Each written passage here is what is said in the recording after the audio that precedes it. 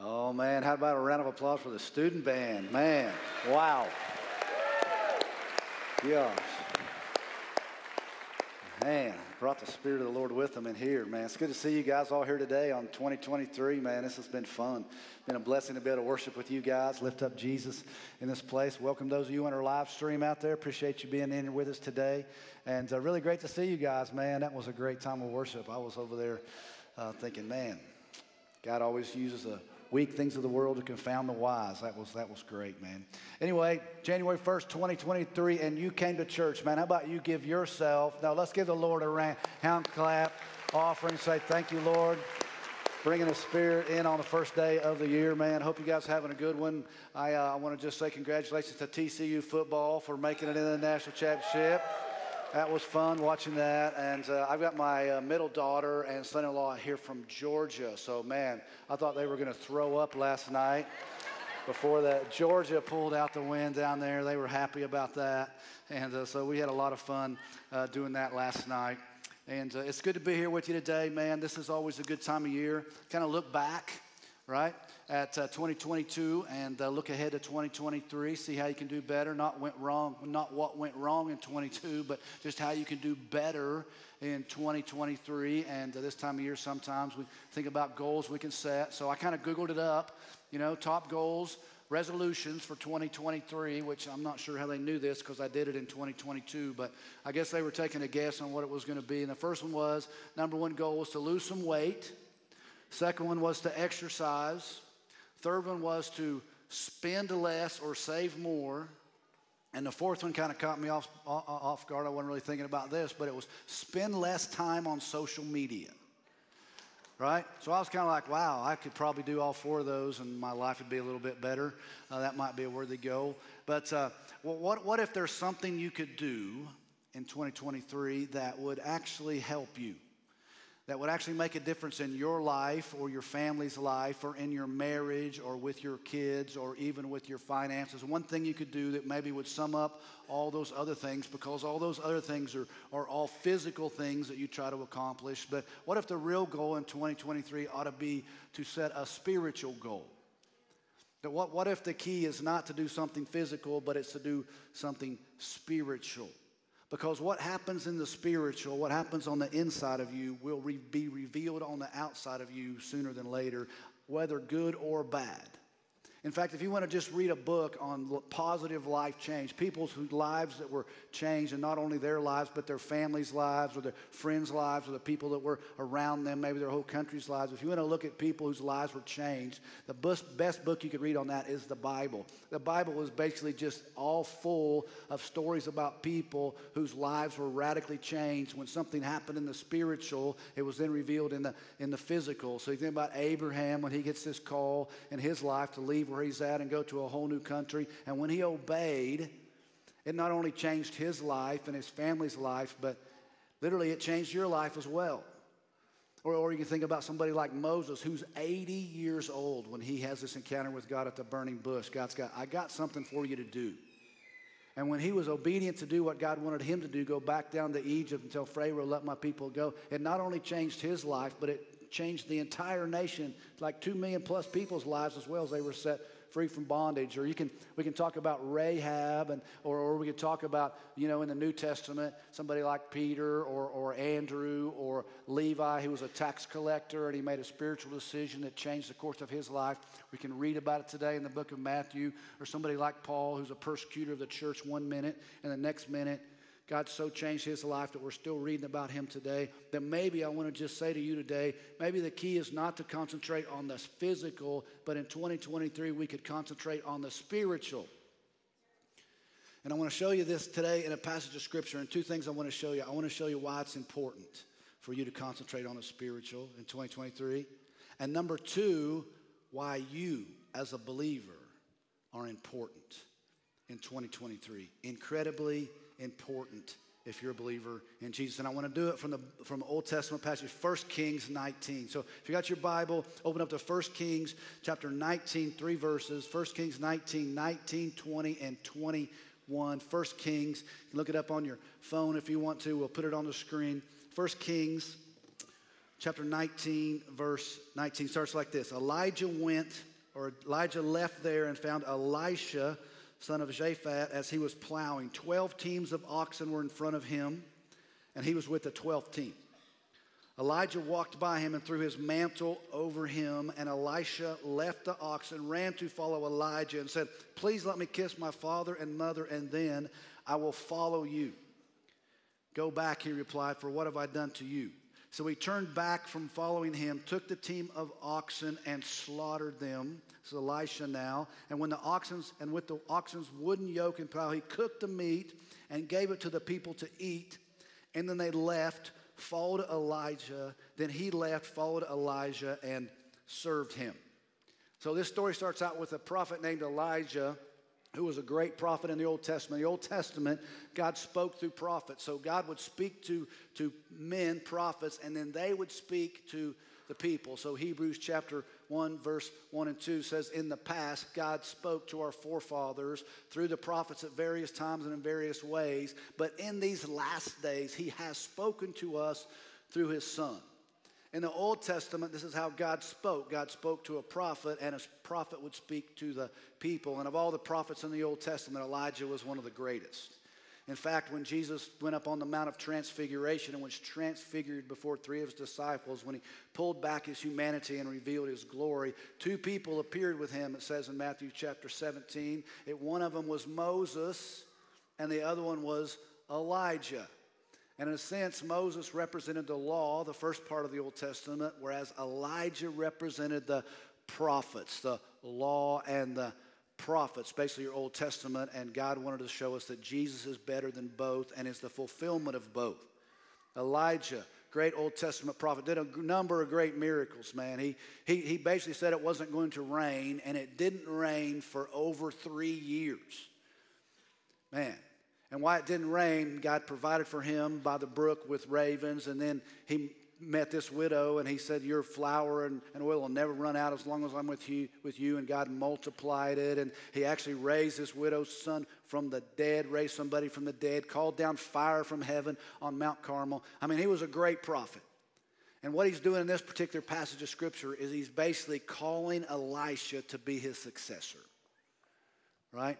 And he's doing that because God told him to do that. When he met with God on Mount Horeb and God spoke to him in that still small voice, it says in 1 Kings 19:15, when the Lord said to him, Elijah, then the Lord said, go and return by the way you came to the wilderness of Damascus. When you arrive, anoint Hazael king over Aram. You're to anoint Jehu as king over Israel, and Elisha son of Shaphat as prophet in your place. So basically, he comes up, he goes immediately and does it. He goes and finds Elisha. Elisha's plowing 12 teams of oxen.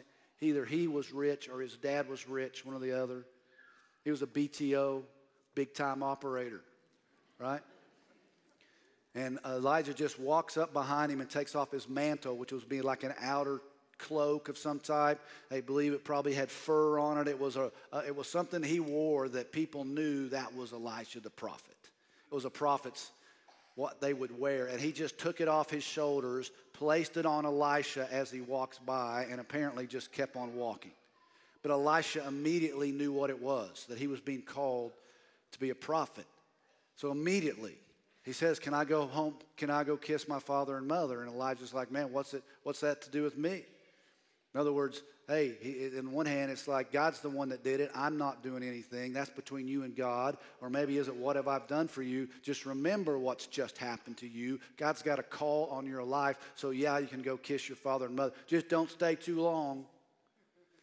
But Elisha's in it, man. He immediately goes back, kisses his father and mother, takes his plow and his yoke of oxen, builds a fire, kills the 2 oxen, sacrifices them, and then feeds the whole entire town. Before he goes to follow.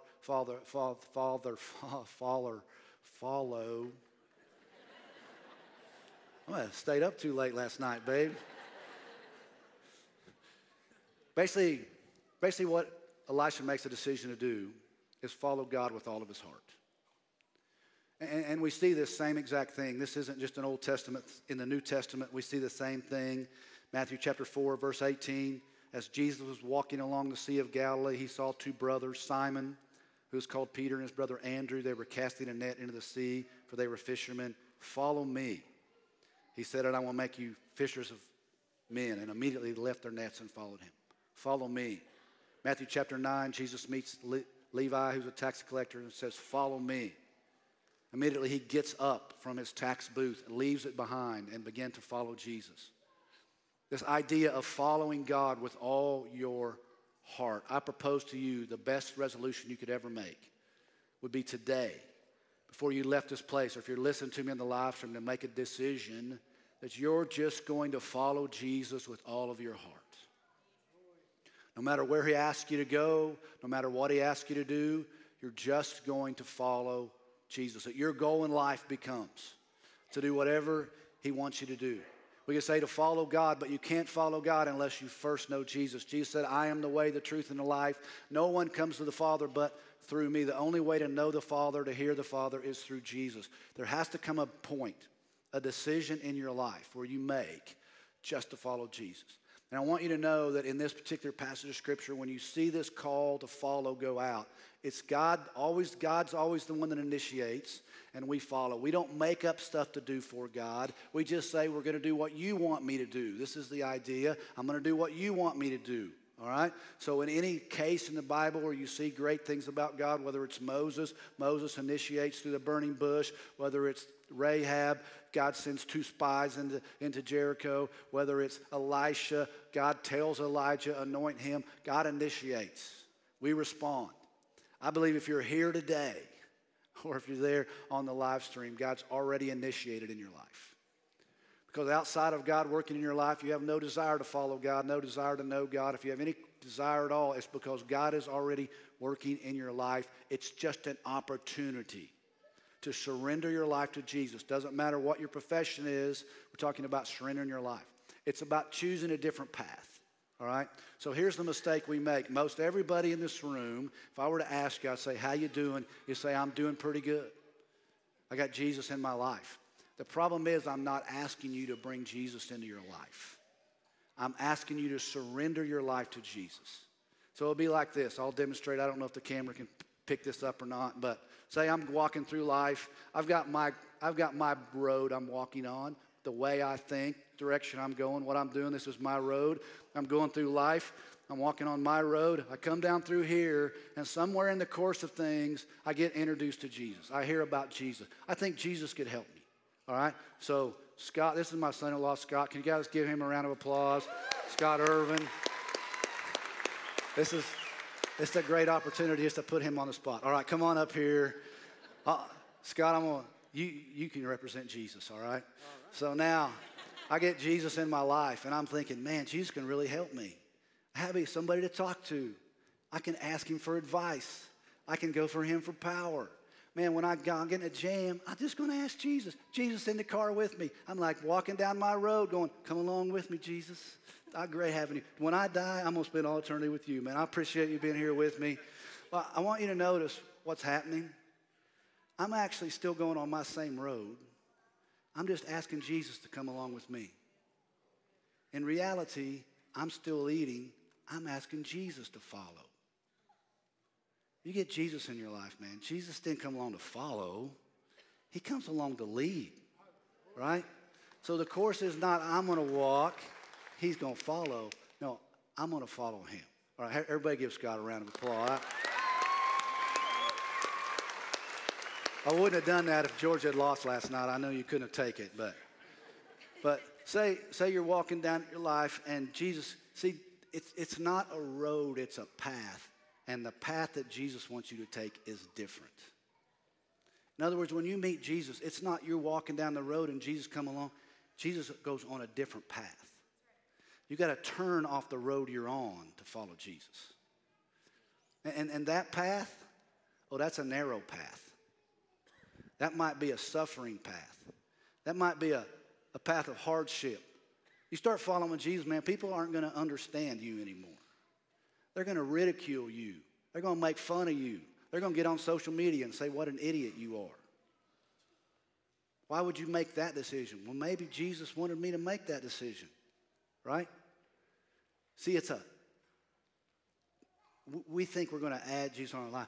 What I'm talking about is forsaking your life and following Jesus where he wants you to take you. And this is the idea of the New Testament. Matthew 7, Jesus says, enter by the narrow gate, for the gate is wide and the road broad that leads to destruction, and there are many that go through it.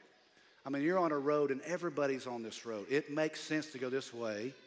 Jesus asks you to go a different path. I want to say the best thing you can do in 2023 is to make a decision to follow Jesus wherever he asks you to go. This is a decision. And if you do that by faith, faith always acts. You see Elisha, when he makes this decision, he goes, can I go kiss my mom and dad? Sure. But he doesn't stay there. He goes and says goodbye to his mom and dad, who he's probably leaving obviously a very wealthy family. But he doesn't know, he burns his farming equipment and sacrifices the oxen on top of it. In other words, he says, I ain't going back. Publicly, in front of the whole town, I'm going to go be a prophet. You guys all eat some of the meat, because I ain't going back, because I'm burning my bridges. He makes it public, all right? Now, if you're a believer in Jesus, Jesus wants you to make it public. And the first thing he wants you to do, just like we saw today, is to be baptized. If you're a believer in Jesus and you've never been baptized, can I just ask you why? You say, well, I've been walking with Jesus for a long time. I never have been baptized. If I get baptized now, what would people think? It don't matter what people think. It only matters what Jesus thinks, right? This is the commitment we're talking about. I'm going to do what Jesus wants me to do. You have to act upon your faith. What's Jesus want me to do? So there's this sense when you talk about following Jesus. You make a decision, all right, by faith. I'm going to do what Jesus wants me to do. You act upon that faith. Faith always acts. If you think you've got faith in Jesus and there's no action, then your faith is not alive, because faith without works is dead, right? So you have to act upon your faith. You act upon your faith. Everyone who acknowledges me, Jesus says, before others, I will acknowledge him before the Father in heaven. But whoever denies me before others, I'll deny him to my Father in heaven. You have to act upon your faith, and you have to take responsibility to become like the one that you follow. This is the idea, that we become like Jesus. We follow Jesus so that we can become like Jesus. Elisha says, I'm going to follow you, Elijah, so I can learn what it means to be a prophet. What's it mean to be a prophet? I'm going to spend time with you. We know at least 6 years he spent just serving Elijah, doing nothing. It says in 2 Kings 3, except pouring water on his hands. He was just his servant for 6 years because he wanted to know what it was like. If I'm called to be a prophet, I need to learn what it's like. If I'm called to be a follower of Jesus, why? Because I want to act like Jesus. I want to look like Jesus. Peter and Andrew left everything to follow Jesus because they wanted to be like Jesus. This is our objective. We have to take responsibility. I'm going to tell you, you can't follow Jesus apart from the Word of God. Because Jesus said, if you love me, you'll keep my commandments. If you got to take responsibility to know this if you're going to follow Jesus. And the only way you can do that is you got to just make a decision, dude. I'm going to read it. I'm going to study it. I'm going to memorize it. I'm going to meditate it. I'm going to figure it out. In other words, if I said, hey, you could improve your finances if you would just start living your life according to the Bible. And you're like, what does the Bible say about it? Well, it's right there. About your marriage, I would say to you, you could improve your marriage if you just did it like the Bible says to do it. You're like, well, what's the Bible say about marriage? I say it's right there. So you can take responsibility. You could read it through in a year. Go on the Bible app. I read through the Bible, the chronological order a couple years ago. Sarah Lee Cobble in the Bible app, download that thing and listen to it. You can read it. It tells you what to read each day. We've got one, Aaron's got one that's chronological. It's like the Bible, New Testament, Old Testament, Psalms and Proverbs. You could read the whole Bible through a year, start today, get on one of those plans. You could do it. You could join a Bible study. About 3 or 4 weeks, we're starting men and women's Bible studies. Study the Bible, right? Make a decision that you're going to go to church in 2023. right? That's worth a round of applause. What if you just made a decision, I'm going to go to church in 2023? Like my wife and I, even before we got called to ministry, it's just what we did. We went to church. We didn't get up on Sunday morning and go, man, I wonder if we should go to church this morning. No, dude, we went to church. That's what we did. That's what followers of Jesus do, because you need to be in community and you need to be around other people to encourage you to keep walking with Jesus. Take responsibility, right, to become like the one that you're following. Here's why that's important. Okay? You've got Elisha. He was a very successful farmer. I'm not talking about what your profession is. It doesn't matter what your profession is, but he happened to be a farmer. You've got Peter and Andrew, who were fishermen, all right? And they appeared to be pretty successful fishermen too, because they had multiple boats. Their dad must have been pretty successful. Obviously, Elisha was a successful farmer. But here's the reality. God had something more for both of them. And if you just look at the stuff that Elisha experienced, Elisha did twice as many miracles as Elijah did. I mean, just read his story. The stuff that he saw God do. Look at the Apostle Peter. He might have been a really great fisherman, but the stuff that he saw God do, that he saw Jesus do, the people that were healed, the things Jesus said, the things that he went on to do. I mean, on the day of Pentecost, received the Holy Spirit, got up and preached to 5,000 people, had people healed, one of the great founders of the church. Think of all the stuff that he experienced. And it all started with one decision. I'm going to follow you, Jesus, and do whatever you want me to do. The reason it's important that you make that decision is because in and of ourselves, our brain, we like to be comfortable. We like pleasure. So if your brain, which most of us do what our brain tells us, it don't want to read the Bible. It wants to scroll on social media. About 3 hours in a row, just chill out. You ever wake up, be like, dude, what have I been doing for the last 2 hours? Nothing profitable. Why do you do that? Because your brain likes it.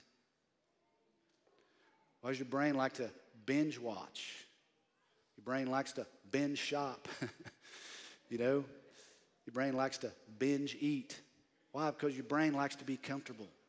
Can I tell you, God's got more for you than that. When you surrender to do what Jesus wants you to do, he changes your motivation. In other words, he empowers you to do what he wants you to do. This is the key. When you surrender to Jesus, like as long as you're living your life and ask Jesus to come along, you say, Jesus, help me pass this test. Or like, Jesus, please let this police officer give me a warning and not a ticket. Right? You're asking Jesus to empower you to do what you want to do. But the minute you say, it ain't about me, I'm only going to do what you want me to do, Jesus, then it becomes Jesus' responsibility to empower you to do what he wants you to do. And he can empower you to do things that you can never do. So our call is to take responsibility to become like Jesus, only do what Jesus wants to do. So Cindy and I were listening to a podcast the other day, and this lady was talking about Lion King. How many people remember the Lion King out there? All right, the Lion King. So we got Lion King, you got Simba, his father dies, and Simba, what's he do? He runs off in the wilderness, goes to La La Land, Kuna Matata land, where he's just doing whatever he wants to do, right?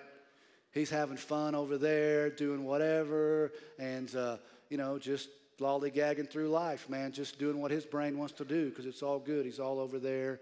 And then one day, he comes to realization maybe there's more in his life. And how does he come to that realization? He sees a reflection of himself in a puddle of water. But when he sees the reflection of himself, he doesn't see himself. He sees his father in the puddle. And he realizes God's got more for me, right? And what's happening to the Pride Land while he's gone? Dude, it's basically on fire. It's being burned to the ground. It's being destroyed by the evil Scar. Why? Because he's not doing what God's called him to do. And it's only when he comes back and lives up to what he's actually called to do that he makes a difference. That's the way it is with us, man. You're a believer in Jesus.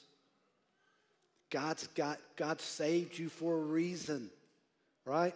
So you look at Elijah. He answers this call, and he begins to follow, and he follows Elijah, we know, for at least 6 years, just being his servant. And then it gets to 2 Kings chapter 2. Says that the time came for the Lord to take Elijah up to heaven in a whirlwind. Elijah and Elisha were traveling from Gilgal, and Elijah said to Elisha, "Stay here. The Lord has sent me on to Bethel." In other words, somehow Elisha knows, oh man, Elijah, he's fixing to die. And so they're in this town called Bethel, and Elijah says, "Hey, you stay here." Elisha goes, "No, I ain't staying here, man. I'm going with you all the way." They go to a town called Gilgal. They get there, Elijah says, "Oh, you better stay here." Elijah says, "No, man, I'm going with you." They get to Jericho. Basically, they're retracing the steps that Moses took when he entered into the promised land. They get to Jericho.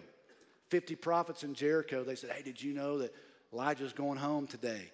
Elisha said, "Yeah, I know it. Don't say anything to him." Elijah says, "You better stay here." They go down to the Jordan River. Elijah says, "You better stay here." Elijah says, "No, I'm going with you." This is verse 7. 50 men of the sons of prophets came and stood, observing them at a distance, while the two of them stood by the Jordan. Elijah took his mantle, remember that, rolled it up, struck the water, which then parted to the right and left, and they crossed over on dry ground. Just like Moses entered into the promised land, down there going out of the promised land. And when they had crossed over, Elijah said to Elisha, "Tell me what I can do for you before I am taken away." And Elijah answered, "Let me have 2 shares of your spirit.